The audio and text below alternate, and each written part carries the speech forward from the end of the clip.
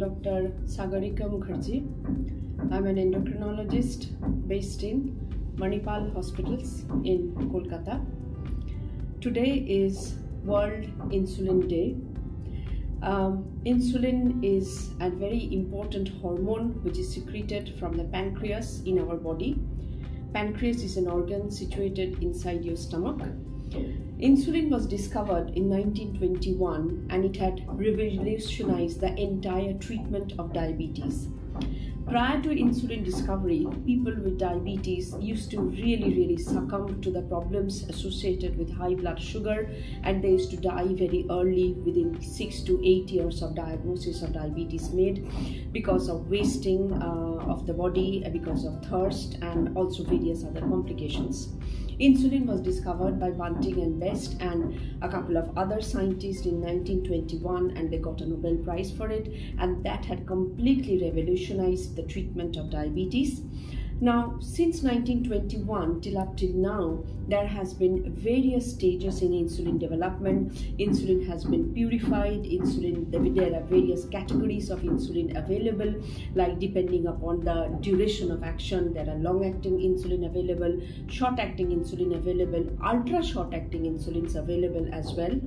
And the devices through which insulin is being taken has also undergone rapid changes over the years. People used to inject, initially in insulin injection used to be given through syringes and needles, but now with development of time, with development of technology, there are very smart pen devices available. Pens are where you fit the cartridge of insulin inside the pen, and a very fine needle is attached on the pen through which you can deliver insulin. Now, using a pen to deliver insulin makes the technology very easy for the person who is taking insulin, because the pen device is easy to handle. Fixing the dose of the insulin on the cartridge becomes very easy, because there is a large window through which you can see, and the dialing device on the pen through which you select the dose for your insulin is also quite easy to handle. All you need to do is someone needs to sit with you just for once to teach you how to take insulin injection. Let me at this point of time tell you that taking insulin for diabetes is not the end of treatment line. Taking insulin, it does not mean that you have come to the end stage of diabetes. You haven't got any other options left. Now you're going to succumb to all the complications of diabetes. Your life is going to be restricted. Not at all this. Come out of the myths of diabetes, come out of the myths which are associated with insulin. The reason why people are a little bit put off with insulin, because people have got a lot of misconceptions regarding insulin. People think that if you take insulin, your life becomes very limited, your life it's not going to last very long, and you will have lots of complications.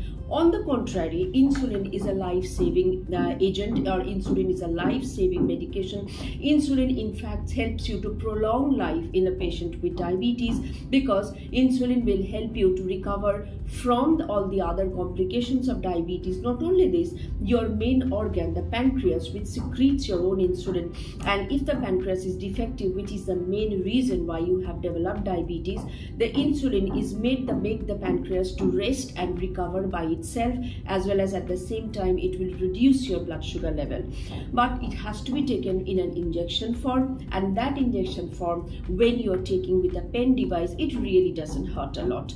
It's quite easy to take with a pen device, and the needle is very fine and does not cause a lot of pain. It does not cause that amount of pain what you have when you do a blood test. When you have a blood test to your arms, the amount of pain that you get in taking insulin with a pen device does not cause so much of pain at all.